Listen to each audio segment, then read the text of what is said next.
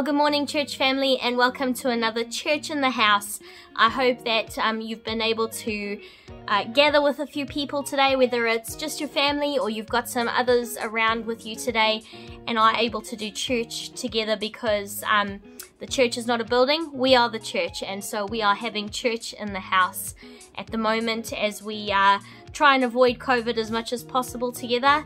I just want to say thank you to all of those of you who have prayed for my family over the last 2 weeks.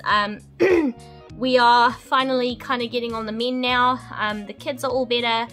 Mike is much better. I seem to be the one struggling to get over this COVID, and so your continued prayers are much appreciated. Please also keep the other families in church in mind who are really struggling with COVID. There are a few families that are really struggling with it, and so please make sure we're praying for those people.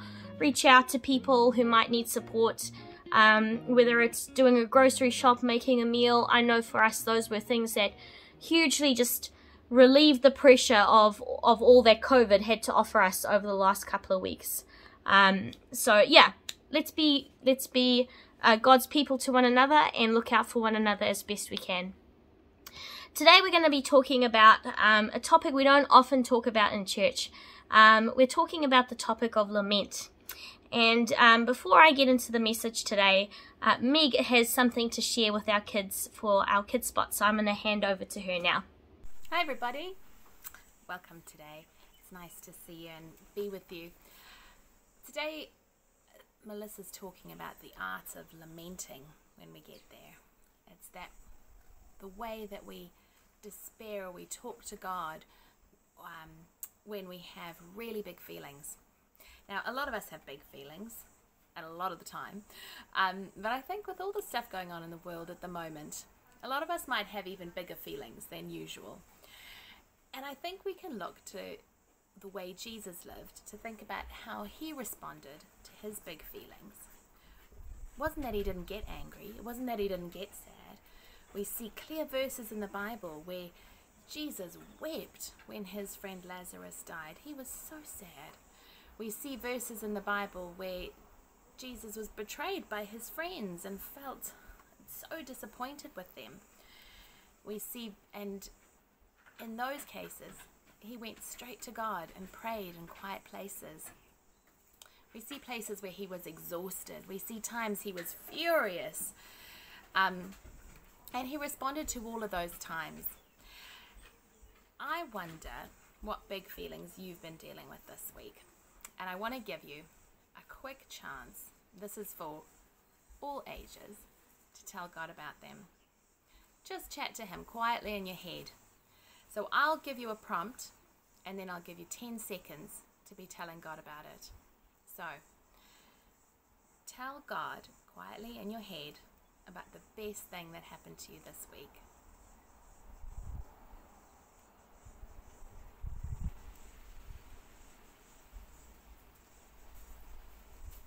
Now I want you to tell God about something that made you feel uncomfortable this week.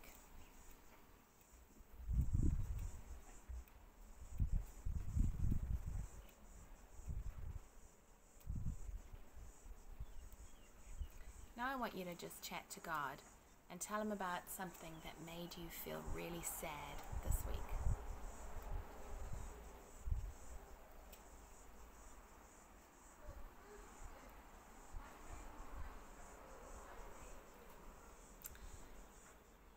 If you wanted to take it further other times, you can leave those bits for longer. You can create different prompts yourself. You can ask God to tell you what he might want you to do about those feelings.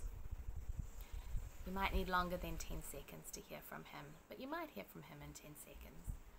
So I wonder if you'd like to give that a go through the week. For now, I'd like to read you a story called Aroha's Way.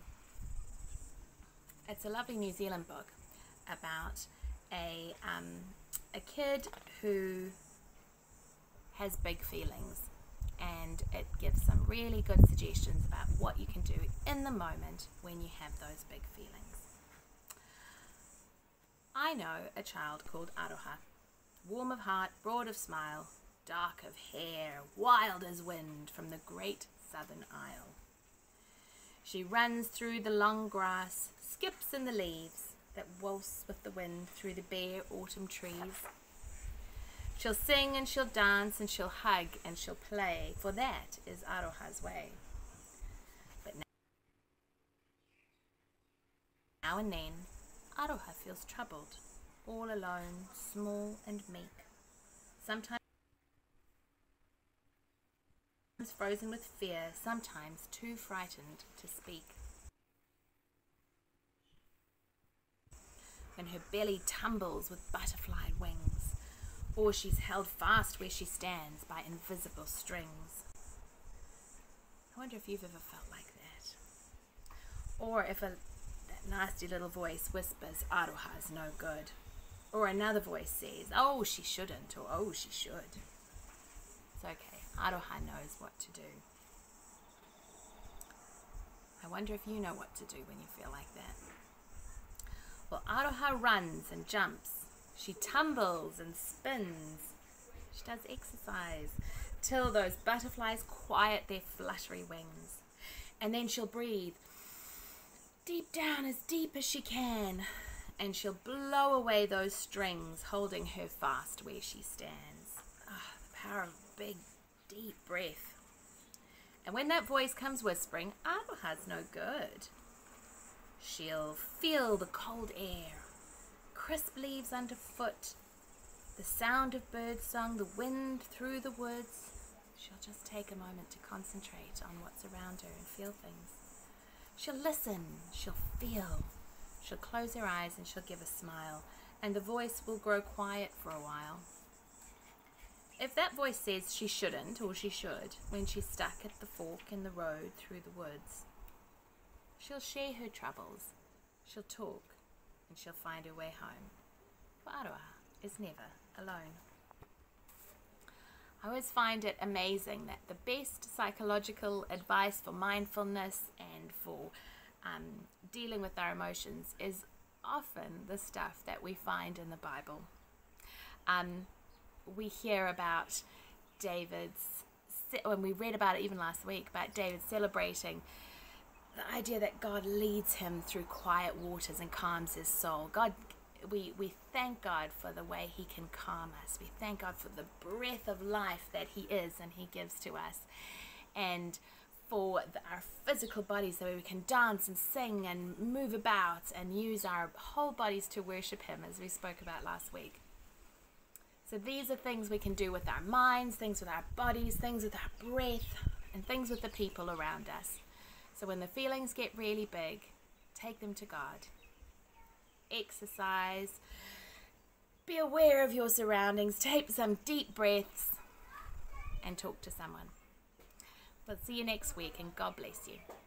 So thanks very much, Meg, for that message for our kids. And kids, I hope you got heaps out of that today.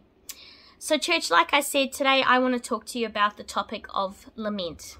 It's not something that we talk about very often in churches. In fact, I don't think, other than me, doing this topic myself, I've never really heard us talk about lament in church before.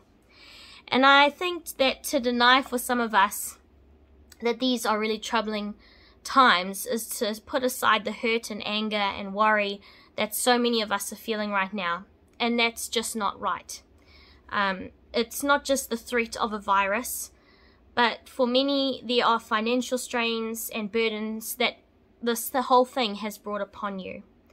We have seen an increase in depression and anxiety in our country. And I'm sure, like myself, many of you have had your hearts broken for Ukraine and Tonga and Afghanistan. As a mother with young children, they are my first thoughts. My thoughts always go to these children who are trapped in these horrible situations, and it just breaks me all over again. I can't watch the news at the moment without just breaking into tears as we watch these families and these children suffer from all the things that are going on around our world. It's easy to look at the state of our country, the state of our world, maybe even the state of our own hearts, and the anguish, pain, and heartache can feel really overwhelming. What I would hate is for you to feel that God is not sitting with you in the midst of this anguish. You know, sometimes in church we think that we only show God's glory in the praise and the happy days. It's a thing we talk about a lot in church. And as someone who has experienced really dark days, I know that this can make us question our relationship with God. We do a huge disservice to our faith when we act like life is all cupcakes and rainbows as a Christian. We need to be real people. That's something I am super passionate about in the church, is that we are a church of real people with real issues and real problems, and that we have real lives, and that we can acknowledge that some of those parts of life are super, super difficult. So for those of you who are living in some dark valleys, and for all of us that will eventually walk through them, then this message is for you. God wants you to know that life will not always be perfect this side of heaven. But that doesn't mean He doesn't love us and that He isn't with us. He has given us this gift of lament, being able to bring our pain and our burdens before Him so that He can listen and walk with us. Now, the Psalms are some of the most creative and beautiful pieces of Scripture, but they also have much to teach us about life and how best to live it. And today, we're going to be learning the art of lament from Psalm 142. So, if you've got your Bible with you, you can always kind of guarantee if you go more or less to the middle of your Bible that you'll hit the Psalms. And we're going to be reading Psalm 142 together. So hopefully I've given you enough time to find it. If not, feel free to hit the pause button. But let's read Psalm 142 together now. This is a psalm of David regarding his experience in the cave, a prayer. I cry out to the Lord. I plead for the Lord's mercy. I pour out my complaints before Him. I tell Him all my troubles. When I am overwhelmed, You alone know the way I should turn. Wherever I go, my enemies set traps for me. I look for someone to come and help me, but no one gives me a passing thought. No one will help me. No one cares a bit what happens to me. Then I pray to You, O Lord. I say You are my place of refuge. You are all I really want in life. Hear my cry, for I am very low. Rescue me from my persecutors, for they are too strong for me. Bring me out of prison, so that I can thank You. Then the godly crowd will crowd around me, for You are good to me. Hey church, let's pray together.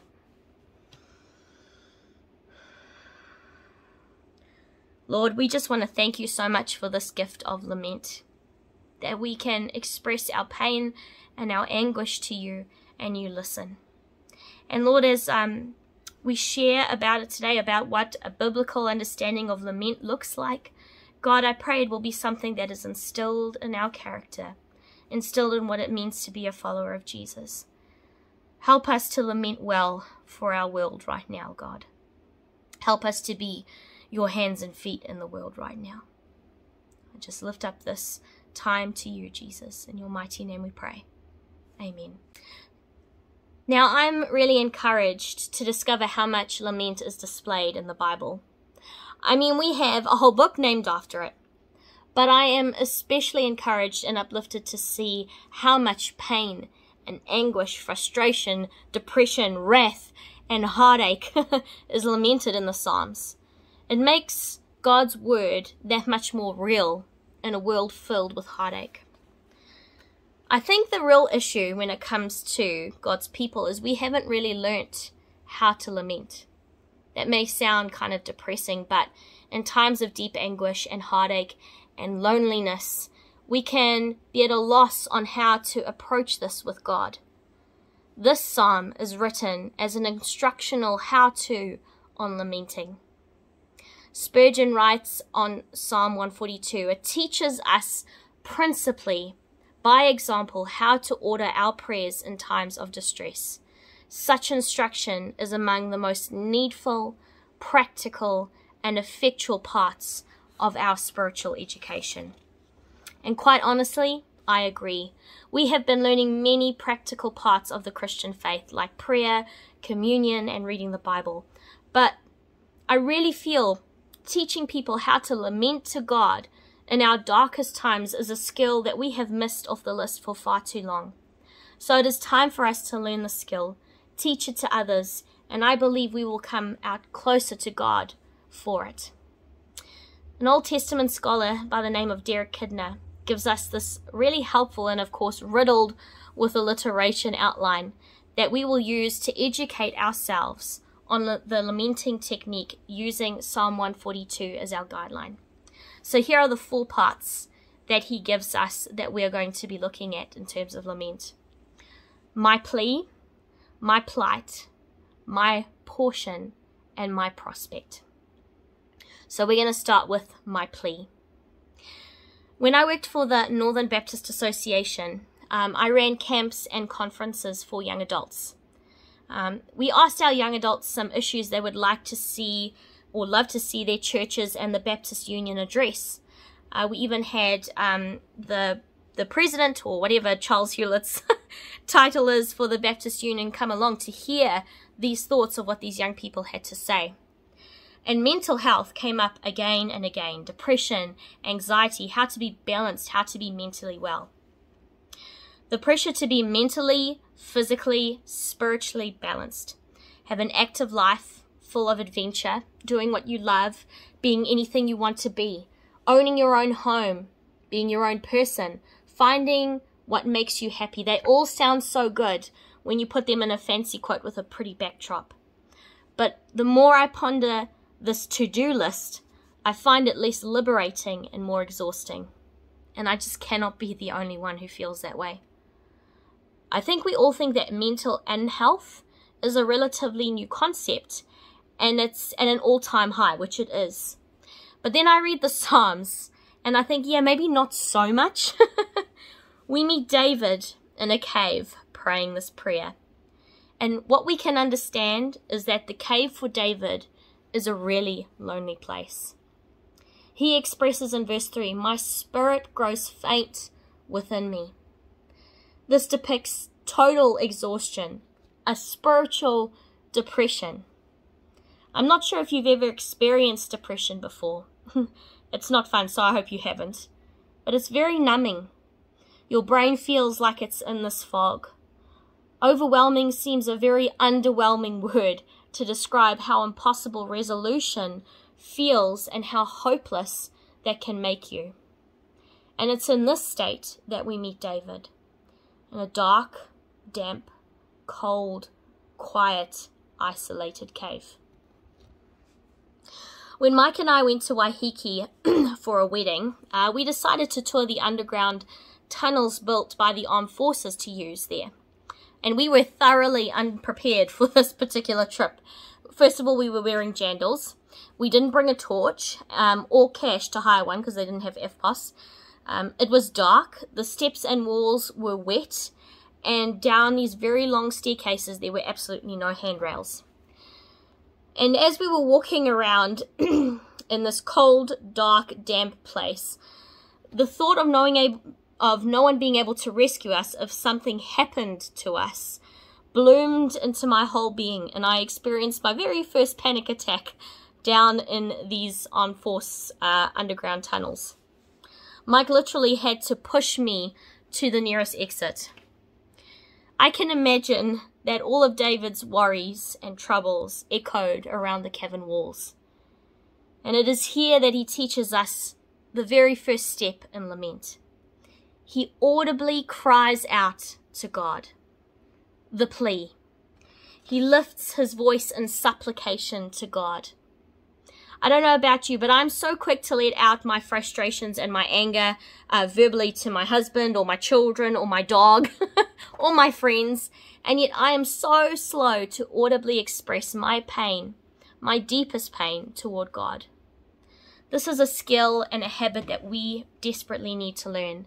The art of coming to God first when we are experiencing pain and anguish. David comes before his God and is feeling so lost and alone. He pours out all that exhaustion and depression before him.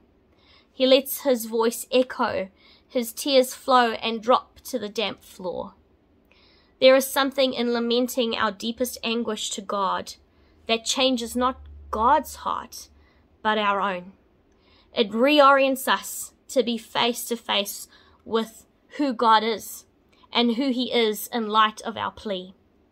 The word supplication to the Lord in the Hebrew is translated to mean literally to his face. Be encouraged to verbally, audibly, in the secret place, pour out your pleas before God's face. We are called to rely on one another, absolutely, but this should not take the place of God. For in those moments we understand more of who we are and who God is. So that's the first one, my plea. The second one is my plight. David expresses in verses 3 and 4 his plight, his problems, his predicaments. He is being chased and pursued by Saul's army.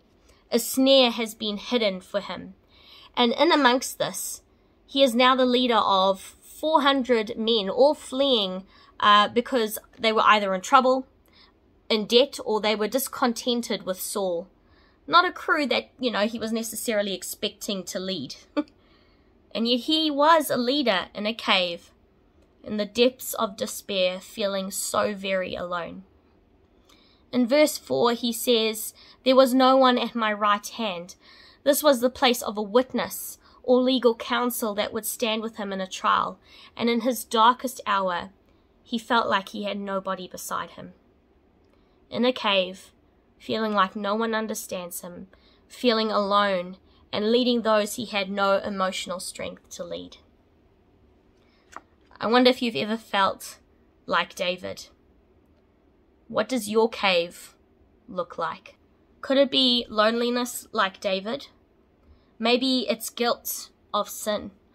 Maybe it's heartache or fear of the unknown. We don't have to have David's exact experience to know what that cave feels like. I love this quote from Spurgeon, and it's one that's really worth remembering, so turn those ears on. It says that caves make good closets for prayer. Their gloom and solitude are helpful to the exercise of devotion. And as people who know our fair share of lockdowns, my prayer is that your cave moves you to devotion in God. This is the second step in our lament technique. Recognize that the cave is a call to prayer. That just because you are in a cave does not mean that God has abandoned you or has left you to the wolves. This is an opportunity to exercise your devotion to your King. I think we are in a time where God is calling his people to see the caves of our world. That we would open our eyes to the big caves that we are all encompassed in. I wonder if we have become too comfortable in what church looks like. And God is using this as an opportunity to shake us up and call us back to a heart of worship and a heart desperate to see what God is moving our world into. I really believe that. It should be making us drop to our knees, church, and seeking this devotion to God. Let the gloom and solitude of this cave drive us to prayer. We now move to part 3, which is my portion. This is when David shifts his focus of his lament from himself now to God. In verse 5, he cries out, "I cry to you, Lord, I say, you are my refuge." After identifying in verse 4 that he has no refuge in his dingy dungeon of a cave, David declares that the Lord is his refuge, his hiding place, his security. He goes even further to say, "You are my portion." The Hebrew translation of this is allotment or inheritance or part. David is declaring here in this dark hour that God is his inheritance. Even though I've only been a short time here, and you've probably only heard me share a few times, you will know that I have mentioned it because it's a big part of my life and my story, that Mike and I went through 5.5 years of infertility treatments and IVF and lots of surgeries and operations and needles to have our little girls, Violet and Lily. It was absolutely grueling, and it was by far the darkest cave that I have ever sat in. When we decided to have our second baby, we started with our remaining embryos. Starting this process again of implanting embryos brought back all this anxiety around the uncertainty of not wanting to get our hopes too high. It was just emotionally grueling, and I hate that. I hated that experience. So as part of getting ready to do embryo transfers, there are these tests that I need to do in preparation. So I went to my local GP for a test with the nurse, and I got Layla. Layla is a nurse that Mike and I got to know very well when Mike had a really bad cut on his leg that got infected. He had to go regularly to get his dressings changed, and Violet and I would go along most of the time, and most of the time we would get Layla. She is this beautiful Pacific Island lady that is forever wearing a smile on her face, and she is just so unashamed in her love for Jesus. And on that Tuesday, on a particularly low day as I was processing my grief of having to go through this process again to try and have another baby, when I had to go see the nurse, God blessed me with having Layla. She made me laugh and relax, and then the tears just flowed. I told her of my fears, and then she prayed with me, and her prayer was just bursting with the promises of God, of who He is and who His love for His people that He has. That no matter the outcome, baby or no baby, He has laid the path and He walks it with us. Through Layla, God spoke His promises again over my problems, His love over my lethargic heart. Our third step in lament must lead to us acknowledging that God is our portion. He is our inheritance, that He will lead us and He will walk the path with us through every dark valley, through every green pasture. And there lies within it the power. When we share our story and our testimony of our darkest experiences while we are in the midst of it, and yet we hope in the Lord, there is power in that. When people see that even in the midst of despair, we cling to Jesus, they see that Jesus is worth clinging to. I'm going to say that again. When people see that even in the midst of our despair, that we are clinging to Jesus, they understand and they can see that Jesus is worth clinging to. I love hearing people's testimonies in church. Something we're going to make sure we incorporate a lot more when we go back into in the building services.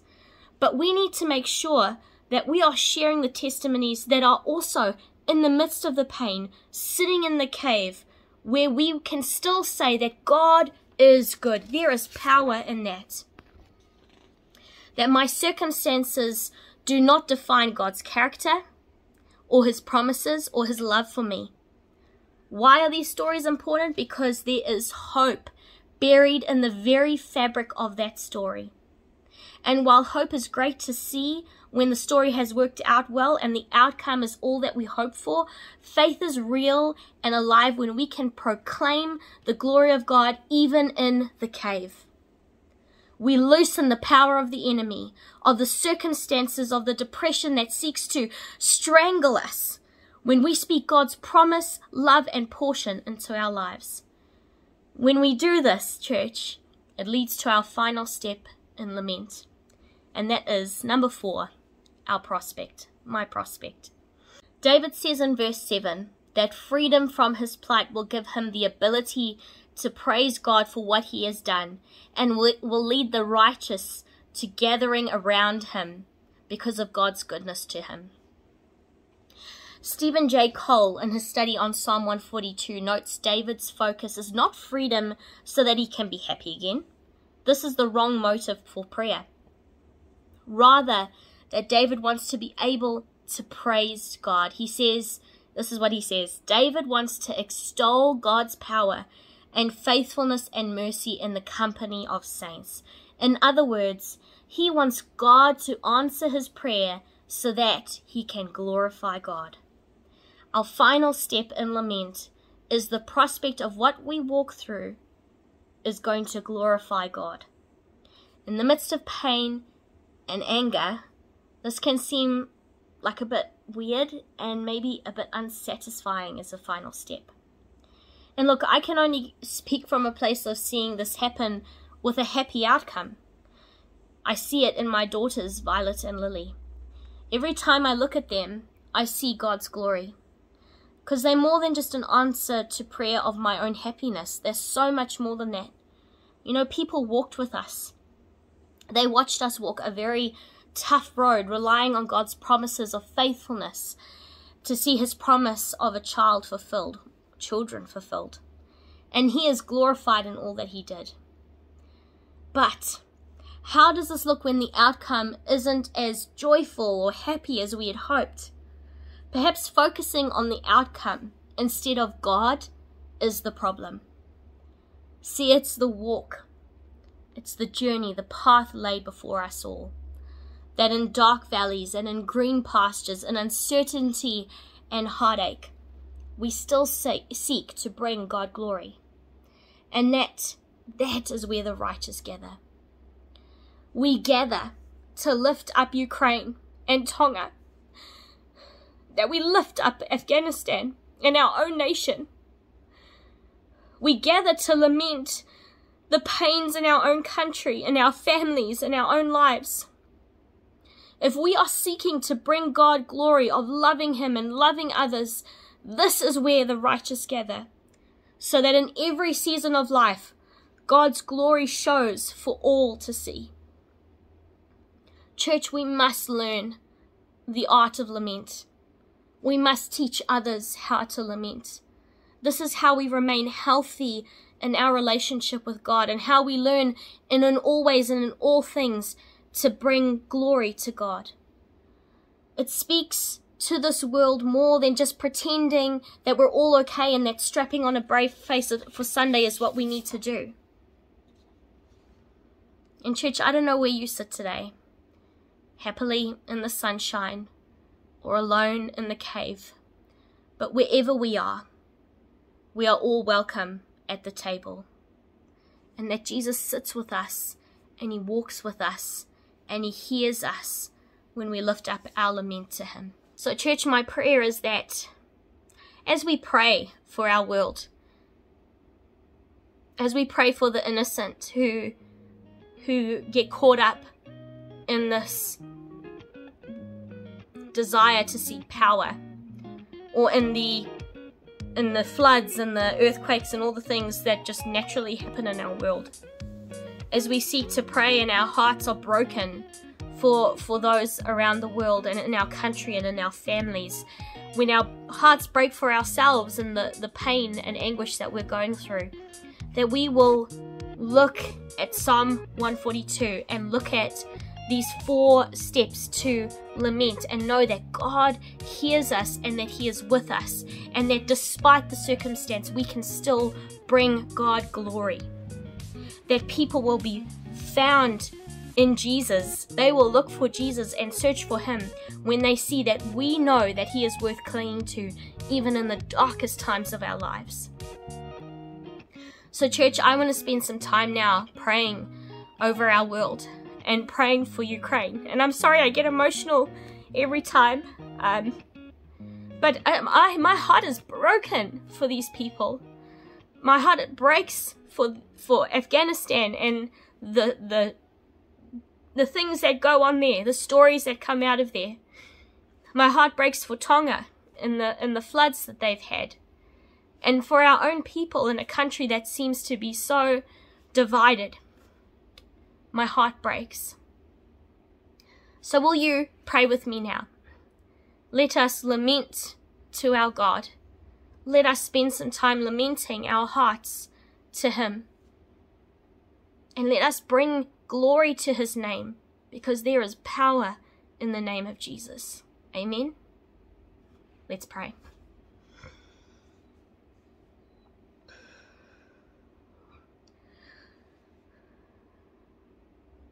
Lord, we look at our world. We look at what's happening around the world.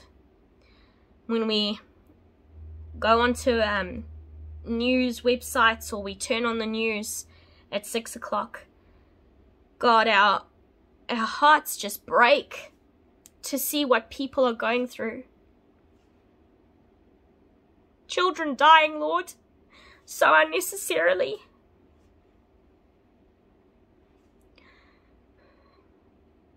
People being killed for power and money and greed.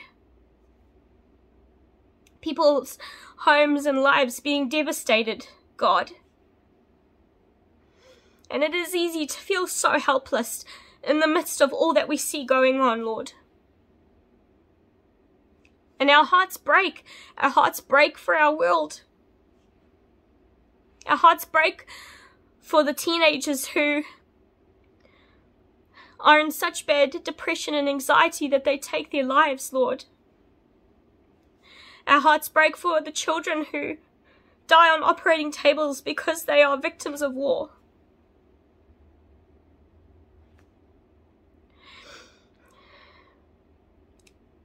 And it is easy to feel overwhelmed by it all, God. But we know that you are the God of the impossible. We know that you are the God of love and peace and grace. And Lord, we are praying desperately for our world. We are listening, God. We are listening. And we see the hurt and the anguish, God, and we ask for your kingdom come and your will be done. We pray, God, for healing of people's lives. We pray that the godly would rise up and open up their homes, open up their lives, Lord. Would you teach us, Lord, to be a people whose hearts break? May you bring us to our knees, God, that we can't do anything else but pray to you and say your will be done. May your glory shine forth in these situations, Lord. We pray for Ukraine, Lord, and the tragedies that are happening there every minute of every day right now. And Lord, while I don't know what is the right things to pray or the right things to happen, God, I just pray that you would be glorified in this situation and that you would save these poor innocent people's lives. We pray for the countries around the world who have been devastated by flooding and other natural disasters that happen, God. And pray that the godly would surround those people and be your hands and feet and help them as much as they can. Challenge us, I pray, God. Challenge our very being to be a people that will not just stand by and watch these things happen, but that we would be a people that spend time on our knees praying to you, God, for your will to be done, for your glory to be brought forth in these situations, and that we would be your hands and your feet to feed the hungry, to give water to the thirsty, to clothe the naked. God, challenge us to be a people that visit people in prison, to provide shelter for those who have none. And while it can feel all a bit very distant and far from us here in our little neck of the woods, in our little corner of the earth, may we never just settle and be okay with the status quo of what's happening in our world. God, if we are not a people that are changed, let it not be wasted. Let it not be wasted. We pray these things in your name, Jesus, for you are the King of Kings, the Lord of Lords. You did the impossible. You brought us salvation through your love and through your cross, in your resurrection. You have blessed us with the Holy Spirit, and we will never forsake that, Lord, and we will never forget that. So your name is mighty that we can say these things in your name. Amen. Amen. Well, church, I don't want to try and end this on a happy note because I want to be real.